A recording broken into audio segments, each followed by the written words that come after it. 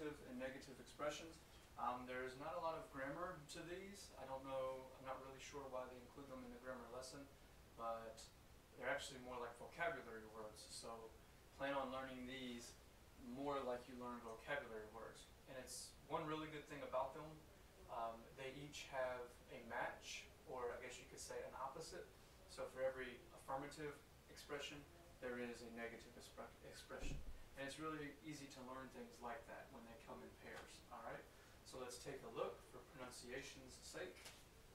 You've got alguien and nadie. You've got algo and nada. Algún, alguno. Ningún, ninguno. And you notice that some of those have a few plural and feminine endings as well. Keeping on through the list. Siempre, nunca, jamás. O, and ni. And the last two, también and tampoco. Okay. Now let's take a look at some examples of these in use. I'll go through number one there. ¿Hay alguien en la clase? To use the negative expression in the answer, no. No hay nadie. Is there someone in the class? No, there is no one. Dos. ¿Quieres algo para comer? No, no quiero nada. Do you want something to eat? No, I don't want nothing. ¿Tengo algún libro aquí? No tengo ningún libro. I have some book here. I don't have none book. Siempre estudio el español. Nunca estudio el español. I always study Spanish. I never study Spanish. The fifth one, this merits a little explanation. Either you're going to study or you're going to sleep. I'm neither going to study nor go to sleep.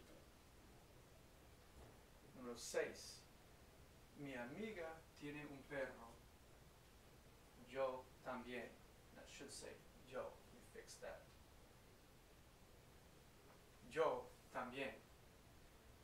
Mi amiga no tiene ningún perro. Yo tampoco. So the first one, my friend has a dog. Me too. The second one, my friend does not have any dog. Me neither. All right. So those are examples using them. Pause them. Listen to them again if you need. Just wanted to bring up a few points of explanation. You might have heard me say the double or maybe triple negative throughout some of these sentences. In Spanish, you can do that. You can have as many negatives as you want in your sentence, and it's still negative. You guys have seen that whenever we mention no twice in some of our answers. You've seen all of these words at some point. We just didn't make a note of them. Now over here, the bottom left-hand corner, I've got some examples of note. And the first one is just that. It's a multiple negative in a statement. It is no tengo nada nunca, which literally says I don't have nothing never.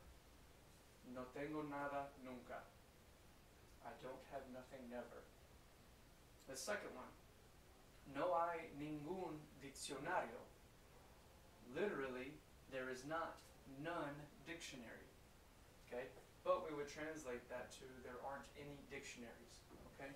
Remember, translation and use is something very, very different. And you guys are learning the subtleties of that right now. The third example, no tiene dinero nadie. Followed by nadie tiene dinero. And I put that example there because in the first one, you see we've got the word no, negating our action. Okay, saying that don't have, that's basically what it's saying right there, don't have. Well, if you say that no one has money, then it's implied that there is no money there. So, no tiene dinero nadie is one way of saying it, or nadie tiene dinero. So if we put a negative expression in front of our verb, like we're doing right here, it also makes the verb negative. And the last one, ¿tienes libros? ¿Tienes libros? Sí, tengo algunos. We are using our affirmative expression as a pronoun here because algunos has taken the place of libros, so it's being used as a pronoun. I want to point out really quickly as well, this one here. You might notice that in the affirmative, it has a plural option, algunos, algunas, but in the negative, there is no ningunos, ningunas. Why is that? Because you can't have plural of nothing, all right? So if you have nothing, you can't have more than one nothings. That's why you will never see this right here written in the plural, okay? All right. If you all have any questions about any of this information, please email me, give me a call, let me know in class. Okay, ciao, gracias.